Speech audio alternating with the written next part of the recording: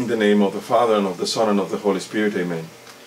This is Father Angel Andres from the Mission of San Andrew Apostle in Tijuana, Baja California, Diocese of Mexico, of the Orthodox Church in America. Welcome again to the Gospel of today, the 8th of September 2019, according to St. Matthew.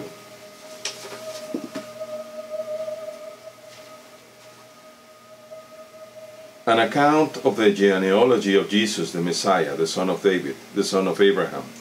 Abraham was the father of Isaac, and Isaac the father of Jacob, and Jacob the father of Judah and his brothers, and Judah the father of Perez and Zerah by Tamar, and Perez the father of Hezron, and Hezron the father of Aram, and Aram the father of Aminadab, and Aminadab the father of Nazon, and Nashon the father of Salmon, and Salmon the father of Boaz by Rahab, and Boaz the father of Obed by Ruth, and Obed the father of Jesse, and Jesse the father of King David.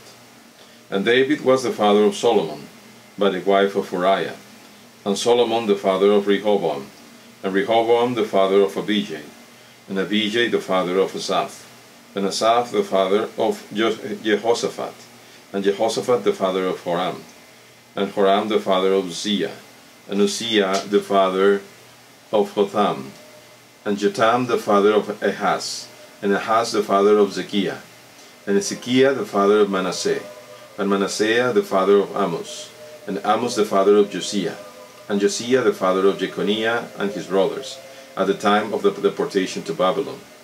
And after the deportation to Babylon, Jeconiah was the father of Salathiel, and Salathiel the father of Zerubbabel, and Zerubbabel the father of Abiud, and Abiud the father of Eliakim, and Eliakim the father of Azor, and Azor the father of Zadok, and Zadok the father of Achim, and Achim the father of Eliud, and Eliud the father of Eleazar, and Eleazar the father of Mathan, and Mathan the father of Jacob, and Jacob the father of Joseph the husband of Mary, of whom Jesus was born, who is called the Messiah.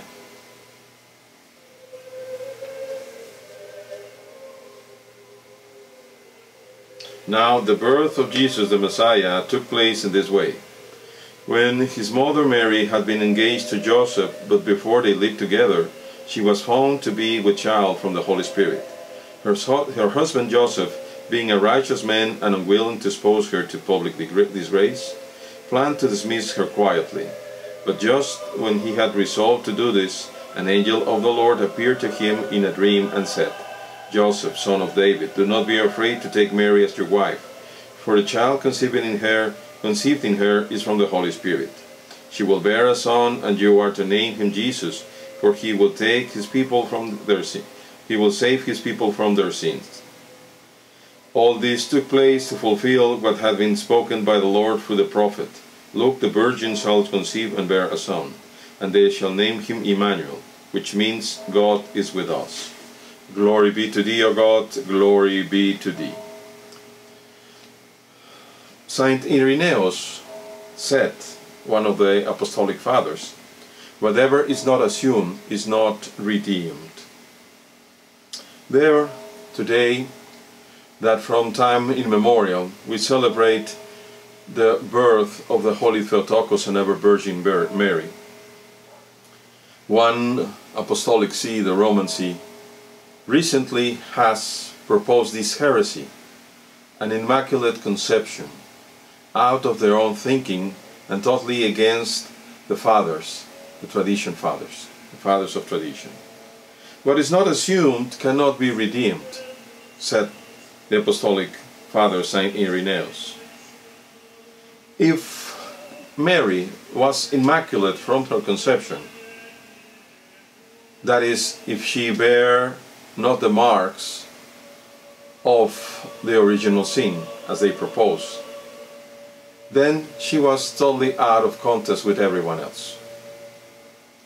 But because the Romans could not figure out how God would make her Panhagia, that is, all holy, they would rather went to that place thinking and being fooled by the devil in their thinking, and they presented a heresy. If she is not like everyone else, then she's not human. She is not human, then they are going against the creed. When the fathers of the creed in the Nicene Constantinople, they wrote that Christ is true God and true man. He has to be a true man. That is exactly what St. Irenaeus is saying. What is not assumed is not redeemed. I'm not saying, nobody's saying that the Lord is similar to us in sins. St. Paul is very clear on that. Similar to us except in the sin. But it also, this idea, this heretic idea about the Immaculate Conception goes against even the Holy Theotokos. For it was through her willingness, through her obedience, through her hearing, that she was cleansed of everything and became the all Hagios, the Pan-Hagios, that is the all holy. It's not because herself was originally and ontologically without sin, but she was made so. She is the epitome, the absolute climax for any Christian. And what are the three virtues that she has? She listens to the word, she is humble, and she obeys the word. I would suggest that you hear the Gospel of today in my channel, the Orthodox Gospel, because there we will hear the Lord saying how she heard the Word of God. May the Holy Theotokos and Ever Virgin Mary intercede before God for all of you and myself, and grant us a good defense before the dread judgment seat of Christ. For blessed is our God, always, now and ever, and unto ages of ages. Amen.